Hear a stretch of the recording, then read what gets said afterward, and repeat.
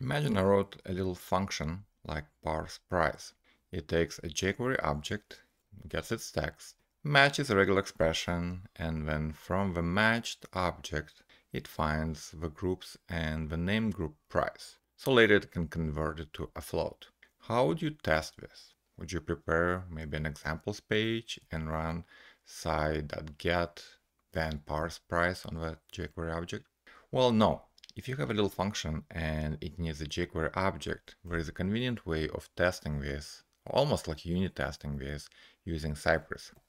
You can wrap a jQuery object, and the easiest way to construct it is to use the jQuery bundled with Cypress. All you need to do is pass a string. For example, you can say, give me a paragraph element with, let's say, 199, and close the paragraph. Now this will give you a Cypress chain, it will create a jQuery object, and now you can say, okay, once you have jQuery object that you have inside the chain, you can say parse price. Okay, so what does it yield us? You can add an assertion, should equal 199.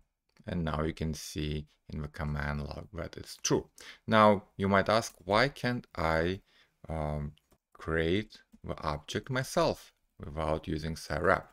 You could, but then what happens, you can say price, you would extract it, and you would expect price to equal 199. Now, notice that you don't actually see the jQuery object that you're working with, right? So compare this to scwrap.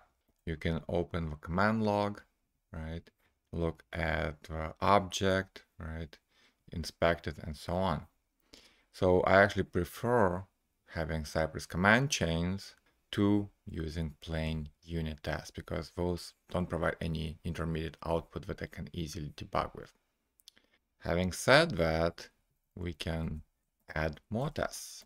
Let's say we can confirm that if it's negative, if it has minus in front of it, and it parses it correctly, that if you have extra text, maybe price is after discounts. Okay, so we parse the price even if it's run by other text.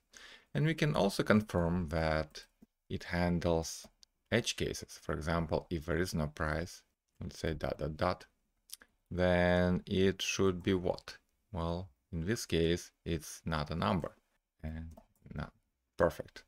So this is how you could use bundle Cypress jQuery to quickly create elements on demand inside your Cypress test and still have command log that you can use to debug the tests.